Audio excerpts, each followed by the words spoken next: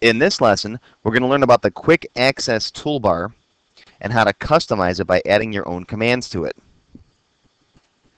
Microsoft got rid of the ability to make your own custom toolbars, but they left us with the Quick Access Toolbar that we can add our own commands to.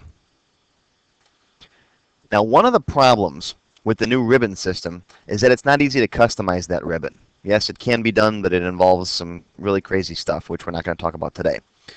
However, you can customize this guy up here. This is called the Quick Access Toolbar. There are some basic things on here like save and undo in the Format Painter. But if you drop this little box down here, you can add more stuff to it, right? You can see here, save, undo, and redo. All right. How about new? Well, now I've just added the new button on there, which creates a blank new document. All right. Don't want that anymore. Turn it off. All right. Want open on here? There's the open button. Okay. So you can customize which one of these features you want on there, right? Spelling and grammar, draw a table. Okay. More commands opens up this window, this big thing. Okay, this is under Word Options Customize. This would be the same as if you went up here and clicked on this button, the Office button, and then came down to Word Options, and then came up to Customize. All right, same thing, just a shortcut to get to it. All right, now over here on the left, you can see all the commands that can go in the Quick Access Toolbar, which is most of them. And over here, you'll see the stuff that's actually in the Quick Access Toolbar. All right, so you can draw a table, edit footer, email. How about email? All right, double click on it, or just click on it once and hit the add button. You can add a separator if you want to. Right, a separator just separates the buttons, if you will. Okay, I'll show you in a second. Insert hyperlink, right, I'll click add, or you can just double click on it. If you want to move these commands around, you see these little arrows over here. Right, you can move, let's say, the Format Painter down like that. Let's see what we got. I'll hit OK. And now take a look at my Quick Toolbar. There's my buttons. There's my email. There's my separator, my hyperlink, and my Format Painter that I moved around. All right. Let's go back in here. More commands. Now you can either change the Quick Access Toolbar for all documents, which is the default. It changes it for any new document, so all the time while you're working with Word, or drop this down and just change this specific document. For example, let's say normally you don't need half of these buttons, but you've got a specific document that's a template that you use that's a big long legal document, and in there you want some of the special commands that you pretty much are only going to use for this document, but on this document you're going to need these commands a lot.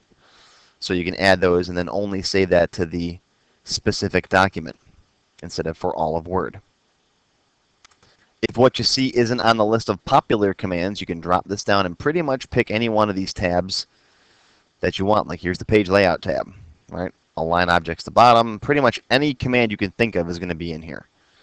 Okay, the Mailings tab, right? I use Insert Comment a lot, so maybe I'll come over here and go to the Review tab and find, here's my comments, right? Scroll down and there's New Comment. I'll add that. Okay, I use comments a lot. Now, if after customizing the Quick Access Toolbar you decide that, well, you really want it to go back to the default, you don't need all these buttons, just hit this reset button here. And it'll say, are you sure you want to restore the Quick Access Toolbar shared between all documents to its default contents? If you say yes, then it goes right back to the way it was. And Format Painter isn't on there normally. I added it before. So normally all you get is save, undo, and redo.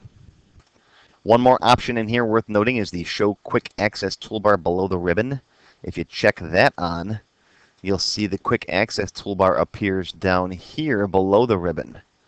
If you've got a lot of commands, you might want to have that down here because you get more room to work with as opposed to above it. You can actually drop that down and pick it here too. Right? There's Show above the ribbon. And that puts it back up here on top in this little cubby hole it's got.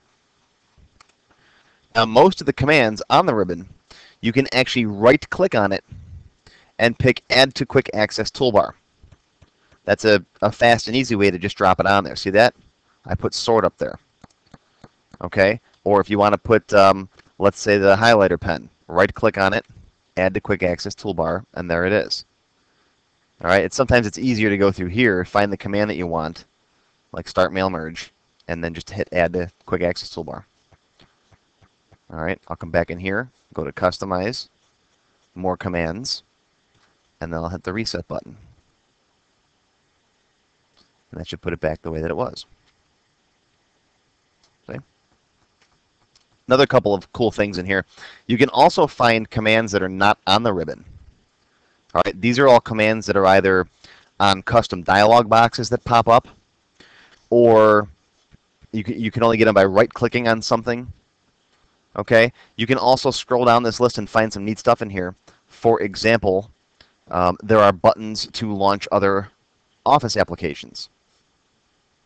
All right, there's all the mail merge steps. Here's all the Office applications if you want to be able to launch Excel quickly from inside of Word. All right, here's all the contrasts and brightness buttons. You won't find those on the ribbon.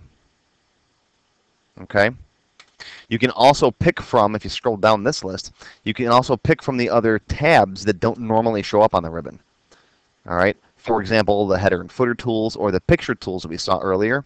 These are all the commands that are on the picture tools format tab that don't normally show up unless you've got a picture selected. Okay, and here they all are.